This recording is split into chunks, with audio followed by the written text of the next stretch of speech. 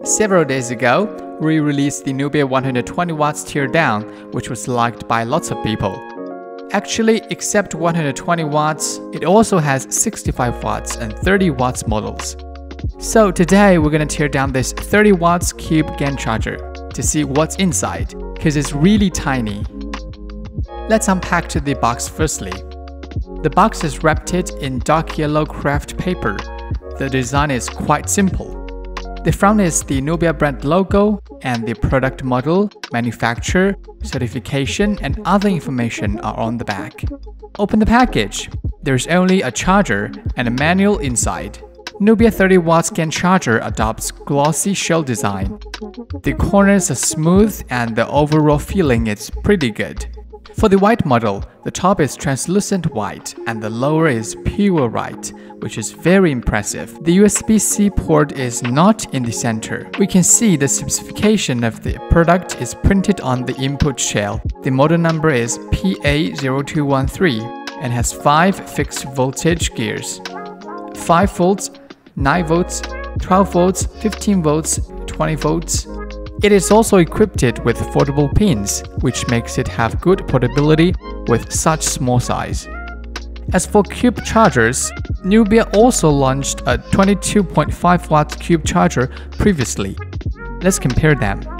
Both chargers adopt foldable pins, and the size is also very close.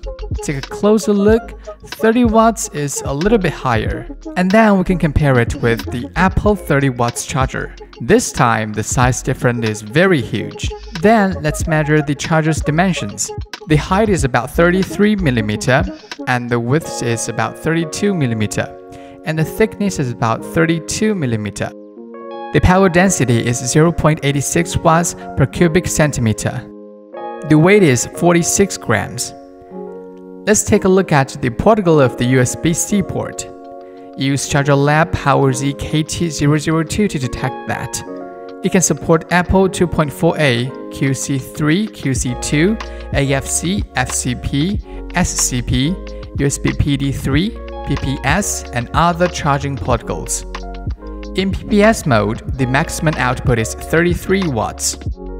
In addition, PDO message also shows the charger supports 2 sets of PPS voltage gears, 3.3 to 11 volts, 3 amp, and 3.3 to 16 volts, 2 amp. After looked at every angle of this charger, we're gonna tear it down. Welcome over Mr. Sledgehammer. Just hit the charger and hit it again if it doesn't work, until the product is opened.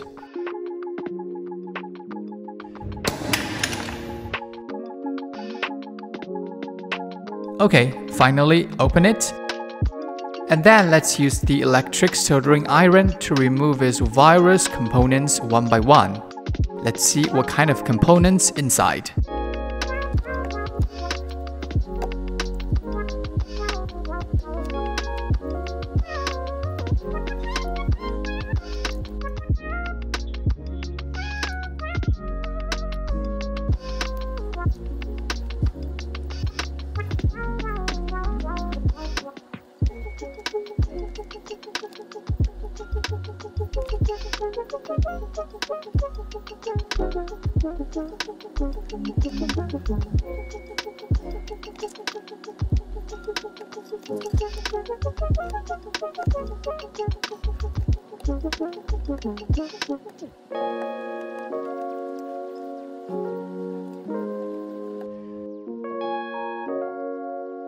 Firstly, we can see the motherboard.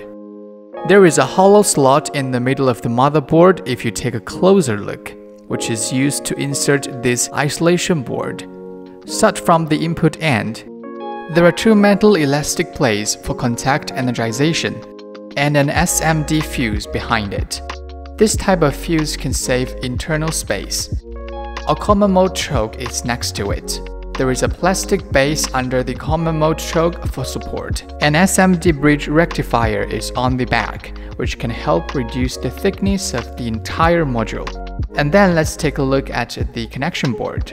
There is an I-shaped inductor and 2 electrolytic capacitors for high voltage filter on the front and has just been removed. The transformer is next to it. Benefit from the advantage of GaN switching tubes, it can significantly reduce the size of the transformer and save internal space as much as possible. 2 electrolytic capacitors for high voltage filters are from Zhongyuan.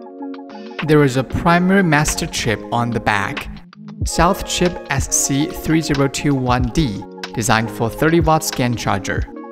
The GaN power chip adapts InnoScience INN650DA04 and Neverlight 1019 optocoupler across the primary and secondary used for voltage output. Here is a Trishan SMD-Y capacitor. The synchronous rectifier chip comes from South chip SC3503. Synchronous rectifier moist tube comes from China Resources Microelectronics. The fast charging portable chip is in the middle, which is also from South chip SC2151A. This portable chip from South chip supports external thermistor. It can protect the charger from overheating when cooperating with external thermistor. The output V-bus switch tube adopts Vanguard VS3618AE. The output filter capacitor comes from Polycap's RM series. This series is solid-liquid mix type. It has the advantage of solid capacitors and liquid capacitors at the same time.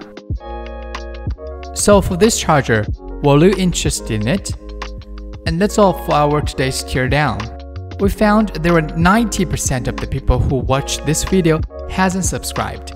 So if you want to see more content like this, please subscribe to us and visit our website ChargerLAB.com. I'll see you the next time.